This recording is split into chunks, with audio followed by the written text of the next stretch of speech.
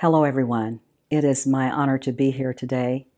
I am certainly grateful to Reverend Kristen for having the faith in me that I can bring this lesson to you. Hopefully, something that I say today will resonate. I want to remind you that this is about connection and not perfection. Thank God for your amazing team of audiovisual and technical experts who make this happen, because I am a digital immigrant, not a digital native. So I start with my prayer. Lord, fill my mouth with worthwhile stuff and nudge me when I've said enough. Now, I say that little prayer because I learned in seminary and in Toastmasters that the most important thing a speaker can do is make sure that their beginning and their ending are really close together, so that we don't lose anybody, you don't fall asleep, you don't tune in and out, or you don't feel like you're in a hostage-taking situation. I always like to start with something funny just to get you excited and interested in what the rest of the story is going to be. The teacher decided to pay little Johnny's parents a visit. When she knocked, Johnny opened the door. She said, "Hello, Mr. Morton. Are your mother and father in?" He says, "No, ma'am. They was in, but they is out now." She says, "Mr. Morton, it's they were in, but they are out now. Where is your grammar?" He says, "She's upstairs taking a nap." I hope you enjoyed that as much as I enjoyed telling it. But I just wanted to get us started, give you something to chuckle about, and make you want to hear the rest of what I have to say. Today I want to talk to you about a new thing. I'm sure you've had some opportunities to experience some new things, like a recording of a sermon and not being able to be live in church on a regular basis, having to wear a mask, being concerned about your health and safety, maintaining social distance, not being able to go to the places as often as you like or even at all. This is a new thing that we're experiencing, a new day. I always like to include a couple of stories to illustrate the lesson. And this story that I've chosen from the Old Testament, from the book of 2 Kings, the 4th chapter, the 1st through the 7th verse, is about the widow and the jar of oil. You may have heard this story before. I'll read it to you. Now the wife of the son of the men who tell what will happen in the future cried out to Elisha, "Your servant, my husband, is dead. You know that your servant honored the Lord, but the man to whom he owed money has come to take my 2 children to make them serve him in order to repay my husband's debt." Elisha said to her, "What can I do for you? Tell me, what do you have in the house?" To which she said, "I have nothing in the house except a jar of oil." Then he said, "Go around and get jars from all of your neighbors. Get empty jars, many of them. Then go in and shut the door behind you and your sons. Pour the oil into the empty jars. And then as you fill each jar, set it aside." So she went from him and shut the door behind her and her sons. They took the jars to her and she poured. When the jars were full, she said to her son, "Bring me another jar." And he said to her, "There is not one jar left." Then the oil stopped flowing. She came and told the man of God, and he said, "Go and sell the oil and pay what you owe. You and your sons can live on the rest." So how does this relate to this story that I started off with from the book of Isaiah, Isaiah representing spiritual understanding? Well, the story has to do with a spiritual aspect of our trust, our faith, our understanding, and our imagination. In this story, the man of God, Elisha, is a king. And according to Charles Fillmore in the Metaphysical Bible Dictionary, Elisha represents the I am, the spiritual I am, our spiritual understanding, much like Isaiah. The widow in the story represents one who has lost sight of God as support and supply. The vessels, or the jars, represent our capacity to comprehend perfection through thoughts of love, our ability to measure life, love, and truth. And the oil represents thought of love poured onto everything, making it holy or a perfect whole, the fulfillment of the law. And if you remember stories from the New Testament, you probably remember Jesus telling the disciples, "Love one another as I have loved you." And you may remember Jesus having to convince others that he did not come to overtake, to destroy the laws and the prophets of old, but to fulfill them with one law, and that law being the commandment that we love one another. Love your neighbors as yourselves. That's the true commandment. So in the Metaphysical Bible Dictionary, we read all of these definitions. We find out where the word or name originated from, what the literal context is, and then the beyond the physical context, the practical meaning, and how it relates to us. Charles Fillmore also wrote a book called The 12 Powers of Man. And each power represents a faculty in our own mind and also correlates to a part of our body. And a disciple, one of the 12. In this case, I'm talking about the power of imagination. The power of imagination is represented by the disciple Nathaniel. And the power of imagination is located in the third eye. That's the space between your eyebrows, above the bridge of your nose. That's the space where your mental capacity to image things is found. Many wisdom traditions recognize this power of imagination in the third eye. In the Hindu culture, you may have seen people wearing a dot in the middle of their forehead, or it might be a jewel representing the third eye. In yoga, it's the third eye chakra, the ability to imagine what we want to achieve. We also find in the Egyptian culture some 6,000 years ago, the eye of Ra, Ra meaning the sun. And the Egyptians believed that God is the sun, that God is light. You find that symbol on the dollar bill with the pyramid and the single eye in the middle, representing the one all-seeing eye of God, the omnipresence of God. So what is this power of imagination that I'm speaking about? It's our spiritual vision, and it's the most powerful of the 12 powers that Charles Fillmore identifies in people. We use our imagination constantly, sometimes for good, and sometimes even subconsciously. We are collecting ideas and mental images that we may not be aware of that impress themselves on our subconscious. Sometimes we create things in our thoughts that we don't necessarily want in our lives because we don't pay attention to our imagination faculty, which is very powerful. We say in Unity, thoughts held in mind produce after their kind. In other words, whatever you imagine in your mind, you can achieve. So how does this power of imagination work? Our most repeated thoughts tend to come true. Repeated thoughts affect the subconscious mind, and the subconscious controls our habits, our desires, our actions, and our reactions. Thoughts attract corresponding circumstances. Thoughts are things, and the thinking process is a creative process. This is how we co-create with God. In Unity, we believe in the principle that we are co-creators with God, and that we create our own reality through the thoughts we think and the beliefs we hold on to. I have a couple of personal stories I'd like to share about this power of imagination when you use it in the right way, intentionally. When I was 29, I was diagnosed with cervical cancer. I had only heard the C word a couple of times in my life. Most of the time, it's people, the 2 times I knew were elderly people who I didn't know, and I heard about it. I had no idea what that really was until I experienced it. Now, mine was stage 1, so I had surgery and I didn't have to have chemotherapy or any other treatment. But what I did have is a change of mind, a change of heart from that experience. I began to examine myself and my life, to look back over my life and think about the things that I had accomplished, the people who had helped me, and the things that I had left undone that I still wanted to do. One of those things was to complete my college education. I had taken a few courses here and there, but that's about it. I had a full-time job, a husband in the military, and we had 2 small children. We didn't have a lot of extra money, so this wasn't really a good time financially to consider going back to school. But I was more determined than ever, and my imagination went to work. I created this idea in my mind of me graduating with honors.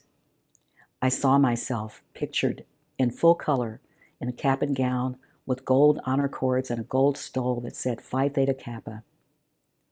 I enrolled without any idea of how I would pay tuition, and I was told that I could show up for class, and they would call the roll from the computer and ask any names they didn't call to say them out loud, and after 2 weeks, if I wasn't in the system, I would be dropped. But I kept my faith intact. I had been in Unity a few years by then, and I had understood this power, this faculty of imagination and faith. So I approached my boss about approving me for the tuition assistance program. He agreed he would sign the document for me, the application, but assured me that I had put down for 12 hours, that program was designed to only pay for 3 credit hours, 1 class. But I was in an accelerated program with the local community college for adults. It was a program for working adults to get their education quicker, and of course, considering some of your work history as well, your work accomplishments and your life accomplishments. So I already had this vision in my head. I got to class, and that next day, of course, I didn't have tuition, but the next day, I got a call from personnel that they had my paperwork ready. To my surprise, they had approved all 12 hours, plus money for books and mileage. My supervisor couldn't believe it. He wanted me to take the paperwork back and let them know there had been a mistake. He said they were going to take that out of my paycheck, but that never happened. I enrolled in school, and 2.5 years later, I walked across that stage looking just like the mental picture I had imagined 2.5 years before. Before I ever took the first step to enroll in school, I already knew what the outcome would be because of the power of my imagination. I figured if I did it one time, I could do it again. So I enrolled in the university to get a bachelor's degree. Of course, I forgot to mention, when I graduated from the junior college, I graduated cum laude. And so 2 years later, I graduated from the university with a bachelor's degree. And I had already painted a picture in my mind of what I would look like before I ever took the first class at that university. And sure enough, I graduated magna cum laude. So I thought, third time's the charm. I enrolled in a master's degree program. And in 18 months, I walked across that stage looking exactly like I thought I would look when it was in my imagination. I graduated with honors, summa cum laude, with my master's degree. Now, I'm not telling you this to brag or to make you think I'm someone special. I'm not a genius. I'm no smarter than the next person. But when you have determination, faith, and imagination, just like the woman with the jar of oil, anything is possible. The same thing happened again when I set my sights on becoming a Unity minister. I'd been in Unity for a long time, starting at the age of 21. And I would sit in the congregation and hang on every word. And I would think about some of the things in my life that were challenges, that I could turn my mess into a message, my test into a testimony, that I could be the light that I wanted to see in the world and help people. I've always wanted to do that. But working a full-time job with children and a military family was difficult to achieve that dream. I would take a week out of my vacation every year and study at Unity Village. Little did I know, this imagination I had in my mind to become a minister was also being imagined by my minister, Duke Tufty. He had already seen me as a minister, sharing that platform with him someday, and I had no idea. Same is true for Reverend Pat Williamson, who also was our associate minister at the time, who told me he had that vision years later, after I'd completed my goal. Lo and behold, many of my credits expired before I'd even gotten close enough to consider being accepted on the ordination path. And then Unity Urban Ministerial School started the online program a few years before I decided to retire. In 2008, I was the first student enrolled in that program. And in 2012, 2 months after I retired from a 42-year federal career, I graduated from Unity Urban Ministerial School. And then 2013, I was ordained by Unity Worldwide Ministries. Today, I'm the executive director of Unity Urban Ministerial School, and I stand on the platform most Sundays when we're not social distancing, not on lockdown, with my mentor, Reverend Duke Tufty, who had faith in me and an imagination that I would someday be his cohort in ministry, and I am truly grateful for that. You see, when you have the power of imagination and you know how to use that faculty, nothing can be impossible. Nothing. If that is yours to do, you will do it. Henry David Thoreau talked about this power of imagination in these words. He said, "There is a thinking stuff from which all things are made, and which in its original state permeates, penetrates, and fills the inner spaces of the universe. A thought produces the thing that is imagined by the thought. We can form things by our thoughts, and by impressing our thoughts upon formless substance, cause the thing we think about to be created. What is he saying? A new thing can be created out of your imagination. What you think about, you bring about. We know of some amazing people in history who've used the powers of their imagination to do some outlandishly astounding things, like Walt Disney. I'm sure you've heard that name before. You probably heard about the little mouse that he befriended and named Mickey. That was the start of a wonderful and amazing venture. Later on, it became Disneyland and Disney World.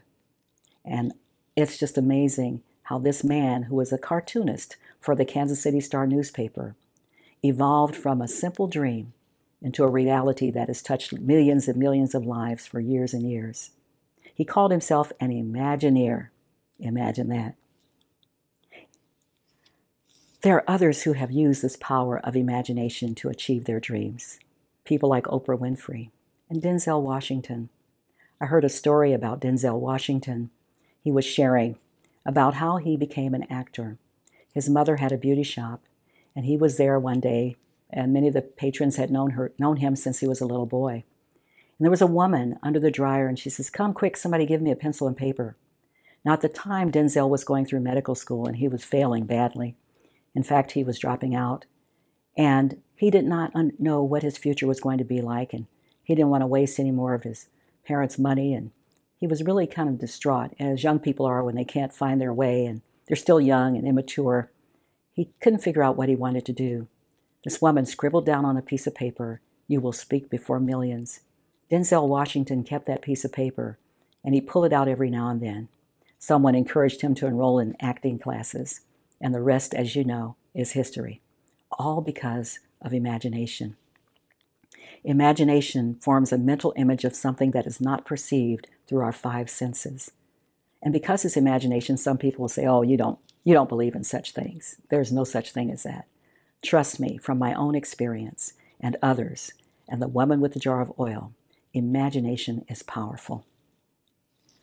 According to Psychology Today, it is a natural tendency for human beings to resist change. Opening our minds to a new thing or a new way of thinking can seem scary because it's unfamiliar.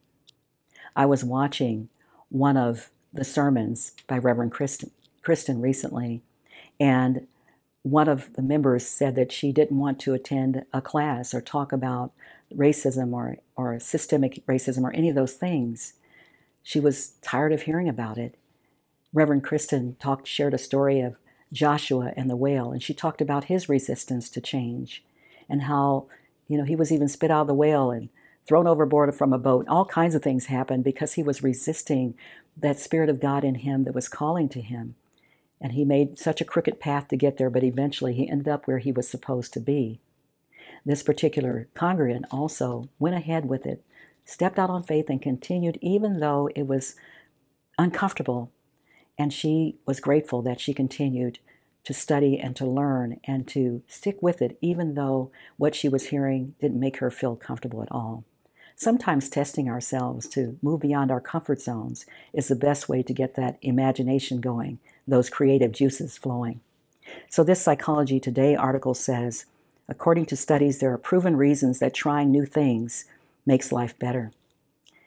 It says trying something new strengthens your courage and opens the door to new opportunities. Trying something new keeps you from being bored. Trying something new forces you to grow. Trying something new challenges old beliefs and old paradigms.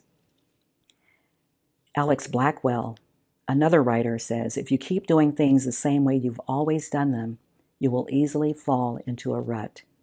Perhaps that's some of what's going on right now during this COVID pandemic, when every day seems like Groundhog's Day. We wake up to the same routine, the same old, and some of us may feel like we're in a rut. It may take a little extra effort and your imagination, but you can get out of that rut. Alex Blackwell says, satisfying your thirst for something different reaps great rewards. It increases self-confidence. You might surprise yourself when you realize the potential that you've had all along. That's what happened to me when I finished that education and became a Unity minister. It helps you appreciate yourself more. A new look, a new hobby, a new motto, learning to use technology will help you appreciate what you're made of. And you're made of good stuff. It helps you to break out of a rut. Don't be afraid of failing. With practice and persistence, you will succeed. You will gain a new skill, a new hobby to add to your repertoire. He says, trying new things helps you see the value all around you. Sometimes we just need a little bit of perspective to appreciate what we already have. Time with family, friendships, getting to know new people. Speaking of which, one of my neighbors decided to try something really new. She stepped out on faith and way out of her comfort zone and rang my doorbell one day. We'd never met. I don't believe we'd ever seen each other. But she knew something about us. She knew that we were the black family living on the corner. She's the white family living around the horseshoe. She had been praying about what should she do, what is hers to do, with all of the tension in our society, the protest marches all over the world shortly after the killing of George Floyd. She wanted to know what could she do to make a difference. And through spirit, she heard a voice telling her to go meet your neighbor around the corner, take some cookies, and make a friend. She brought a plate of cookies, and when I opened the door, she was kind of nervous about what my reaction might be. Would I think that she was some kind of salesperson going door to door trying to convince me to buy something that I didn't want? Or maybe someone trying to convert my religious beliefs? She was apprehensive, but she did it anyway. She was so surprised. What she said she saw was this big smile on my face and a welcoming gesture. She handed me the plate of cookies, and she told me that her name is Jane, and she said she lives around the corner, and she'd love to walk sometime if I would like to. Well, I'd been living on Someday I'll. Someday I'll get out and get some exercise. Someday I'll walk some of these beautiful walking trails that are in my neighborhood. But I was not doing it, and it was getting crowded on Someday I'll. So Jane came around the perfect time for me, and she offered me the opportunity to be a walking buddy. When I brought the cookies in the house and opened the Ziploc bag, there was a note on top of it. And in that she explained why she had gotten this idea through spirit, through prayer, and through meditation, to meet a new friend, a neighbor. And she called herself Kitchens for Kindness. And she quoted 1 Corinthians 13, love is kind. She did not know that she was ringing the bell of a neighbor who happens to be a minister. She didn't know that she was ringing the bell of a neighbor who has been someday I'ling about meeting her neighbors too. And she came at the right time. Jane and I have been walking buddies. We walk almost every day. She has shown me places right around my neighborhood that I never would have noticed. And we have an amazing time. Sometimes we walk 4 miles, and by the time we get back home, I feel as if we've just started. We talk the whole time. I'm never out of breath, and I always learn something new. Jane says the same thing. We keep in touch through text when we're not walking, and she's even come over to my house and played bingo with my 100-year-old mother, whom she adores. After meeting me, she got to meet the family. So Oprah says that we create the highest and grandest vision for our life because we become what we believe. Now, here is a guru, a master of becoming what you believe. Henry David Thoreau said, the world is but a canvas to the imagination. What kind of pictures are you painting? Perhaps you need to wipe your canvas clean and start over and let your imagination do the work. Lauren Bacall says imagination is the highest kite that you can fly. Maya Angelou said, this is a wonderful day. I've never seen this one before. She's saying it's a new thing. If we would just open our eyes to see it, the whole world would take on a whole different perspective. It's all about the mind first. We can create the world that we want, a world that works for all. Jesus said it this way, whatsoever things you ask for when you pray, believe that you receive them, and you shall have them. In her book, The Game of Life and How to Play It, Florence Scovel Shinn wrote, the game of life is a game of boomerangs. Our thoughts, deeds, and words return to us sooner or later with astounding accuracy. What you think about, you bring about. And as we say in Unity, thoughts held in mind produce after their kind. My friend Reverend Wendy Craig Purcell has published a book based on her gratitude list that she'd been keeping for years in a journal. The book is called Just for Today. You can get it from Unity. Just for today, she writes, I recognize and celebrate the changes in my life. Consciously chosen or not, they are doorways into something new and good. Recently, I spoke at Unity of Vancouver, British Columbia, and one of the musicians wrote a song to complement my talk. My talk was titled, Let Your Light Shine. And I loved that song so much that I wrote down some of the words that really captured me. They fit perfectly into this lesson today. Tom Arnson writes, I cannot do all the good that the world needs, but the world needs all the good that I can do. What's that saying? There is a new thing that you can do. And doing a new thing, you can be a catalyst for change in this world. During this pandemic, we are experiencing many new things. As I mentioned before, we're social distancing. We're trying to be safe. We're trying to make sure everyone around us is safe. We're wearing masks. We're not going to the usual places that we used to go to, even church on a regular basis. We don't get to hug and kiss our loved ones like we used to. How well we adapt is all about attitude. You can look at it as the most terrible thing that could ever happen in your life, or you can look for the newness in this experience. We may long for things to be back the way they used to be, the good old days, like 6 months ago. We can go kicking and screaming and complaining every single day that we repeat the same thing over and over. Or we can change our attitudes and see the good in every opportunity. In the words of Maya Angelou again, she said, if you don't like something, change it. If you can't change it, change your attitude about it. Attitude is everything, especially when it comes to imagination. Changing one's attitude about something new that you don't like or agree with can make the difference between whether your life is heaven or whether your life is hell. We create our own experiences by the thoughts we hold on to. As someone has said, it's better to light one candle than to curse the darkness. Look for a new thing. Unity's second principle, as I said before, is we are co-creators with God. And in that process, through the power of imagination, we can reinvent ourselves and our world, thought by thought. There have been many songs written about this power. The Beatles wrote Imagine. Imagine all the people living life as one. Gladys Knight and the Pips sang, I've got to use my imagination to think of good reasons to keep on keeping on. I've got to make the best of a bad situation. Well, she's saying, let's look for a new thing. Poems have been written about it, like my favorite by William Arthur Ward. If you can imagine it, you can achieve it. If you can dream it, you can become it. And Unity minister Eric Butterworth wrote a slogan that relates to this power of imagination. Conceive it and believe it, and you will achieve it. C plus B equals A. By changing our attitude, we can see a way out of the wilderness and streams in the desert.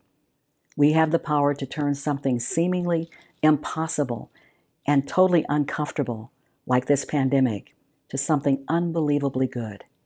We can imagine what we want and bring it into existence, just like the story in 2 Kings and the widow and the jar of oil. What you think about, you bring about. Now it springs forth. Do you not perceive it? I invite you to take this idea into your consciousness as we begin our journey into meditation. It's amazing that when I recorded this message, the daily word for the day is renew. My renewal brightens my world. It never ceases to amaze me that when I put my imagination to work, all kinds of ideas start coming to me, songs, and even daily words. This one is a perfect conclusion for this lesson. Taking time to rest and recharge is an essential part of my spiritual practice. I may believe it would take a week-long vacation for me to feel well rested, or that I would need to redecorate my home in order to feel a sense of newness in my surroundings. When I choose to view my world through the eyes of the Christ presence within me, everything is changed just as it is. This daily word hits the nail on the head. See, I am doing a new thing. Now it springs up. Do you not perceive it? I am making a way in the wilderness and streams in the desert. Join me as we take this idea and the power of our imagination into meditation. Namaste.